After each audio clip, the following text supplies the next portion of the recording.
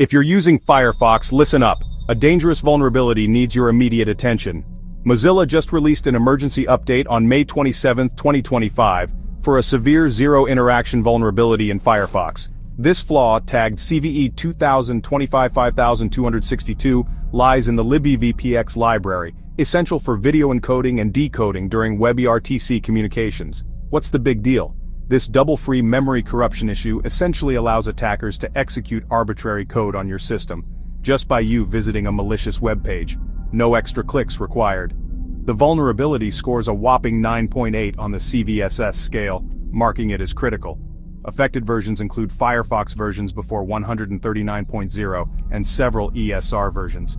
But don't worry, Mozilla's got you covered. The fix is already in. Update to Firefox 139, Firefox ESR 128.11, or Firefox ESR 115.24 immediately. To update, go to your Firefox menu, select Help, and click on About Firefox. Stay safe here at the InfoSec 5150 channel, and keep browsing securely.